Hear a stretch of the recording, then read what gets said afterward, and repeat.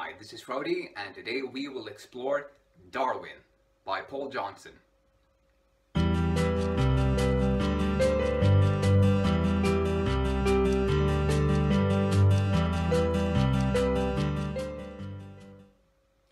Darwin. Subtitle: Portrait of a Genius. Paul Johnson is an acclaimed historian of extraordinary range, who is also the best-selling author of biographies like Socrates, Jesus, and Napoleon. I personally read Jesus and Socrates and found both of them really captivating, just like this one. And the reason I think that biographies are so important to read when you want to self-actualize and realize your ultimate human potential is that these great people who have shaped the world we live in now, with their discoveries, their inventions, their accomplishments and their ideas, they truly show by the example of their own lives what is possible for us. And these people have reading these biographies enables us to summon up the courage that we possibly couldn't have created for ourselves because of all the doubts that we have and the fears we have about what we have been able to do in the past, so we might not be able to do anything more in the future. And the thing I really love about Paul Johnson is that he's such a great storyteller. So he weaves the life of his biographies into these narratives, instead of having just a compilation of dry facts which doesn't really fit well together. And one narrative I liked especially well, and that's about one of the fears that Darwin had throughout his entire life.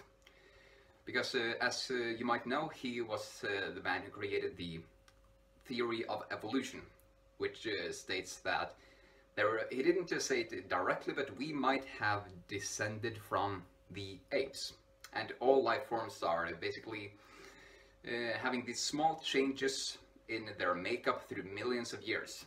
In other words, it might not be God who created us and put us on this earth, but something else, the force of evolution.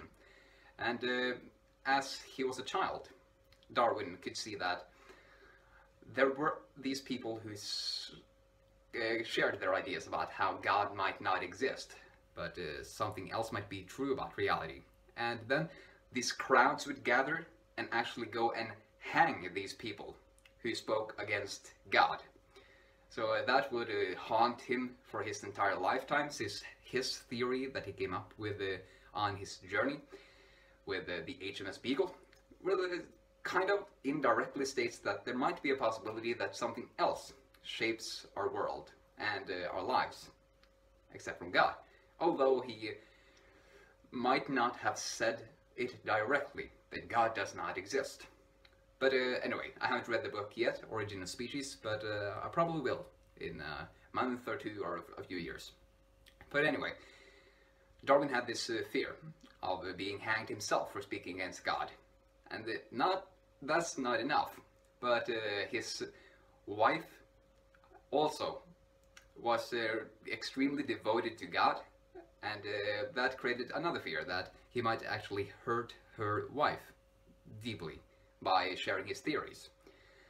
So that might have led to a lot of procrastination throughout his life, which Paul talks about in the book, which might have been a small weakness.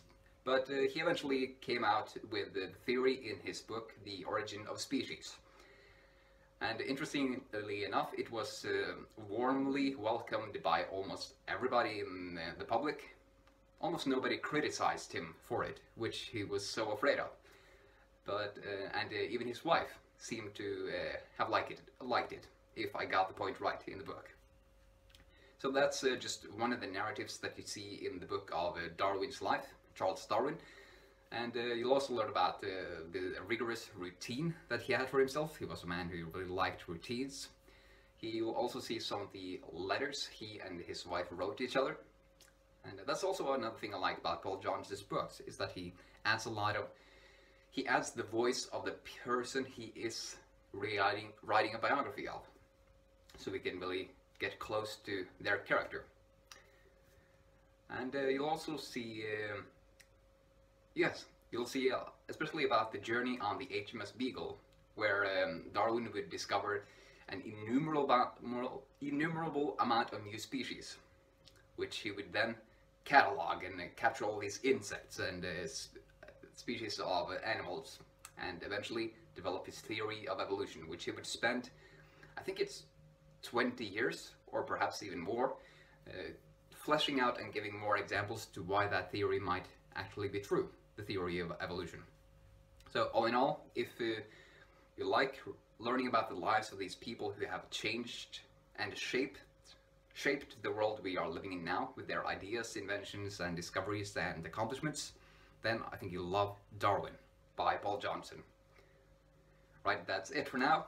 I hope you enjoyed. Then please like this video if you did, share it with some friends, and subscribe to my channel if you haven't. Also, I thank you very much for watching this video. I enjoyed your company, hope you enjoyed mine, and I wish you an awesome day.